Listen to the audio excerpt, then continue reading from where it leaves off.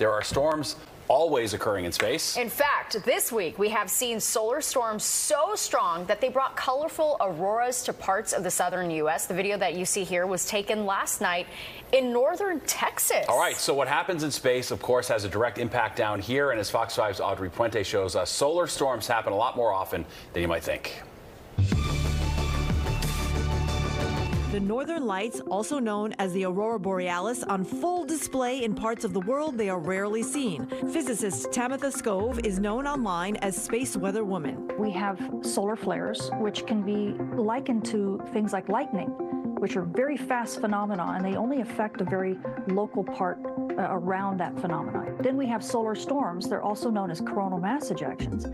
These are more like rainstorms, when they go from mild, like a light drizzle, to completely wild, which is, let's say, a hurricane. These solar storms send a stream of electrical charges and magnetic fields toward the Earth at a speed of about 3 million miles per hour and can take 1 to 3 days to reach the Earth. Can cause issues in the radio spectrum and cause basically what we call radio blackouts. And these can create problems for people who are trying to communicate over the globe. It also can cause issues for satellites that are trying to communicate to our ground. In 1989, the power grid went out in the Canadian province of Quebec due to one of these solar storms. And it was 2003 when 2 weeks of solar storms at the end of October caused power outages around the world. The study of these phenomena is known as heliophysics.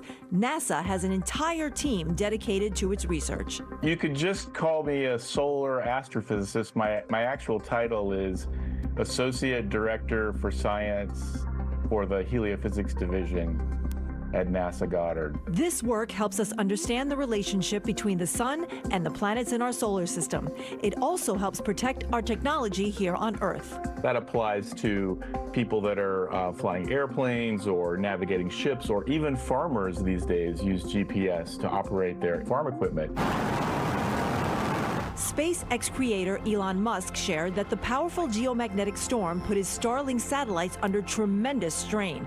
These glitches caused by space weather can ultimately threaten the agriculture and financial industries. They have farm equipment which is driven by GPS. It's very accurate and make very specific patterns of how they plant seeds, how they harvest crops, and that will impact you and I. We might see it in our prices, we might see it in availability. Also, people who might be undergoing radiation or chemotherapy, or people who are frequent flyers, and of course things like aircrew, they need to be very aware of radiation storms when they occur, because they can get higher doses of radiation, especially over certain types of polar routes.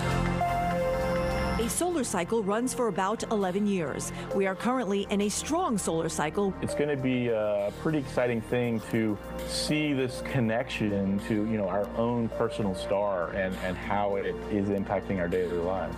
So the next time you look up at the sky, remember this: what happens in space directly impacts us here on Earth, and in some case offers us an extraordinary show.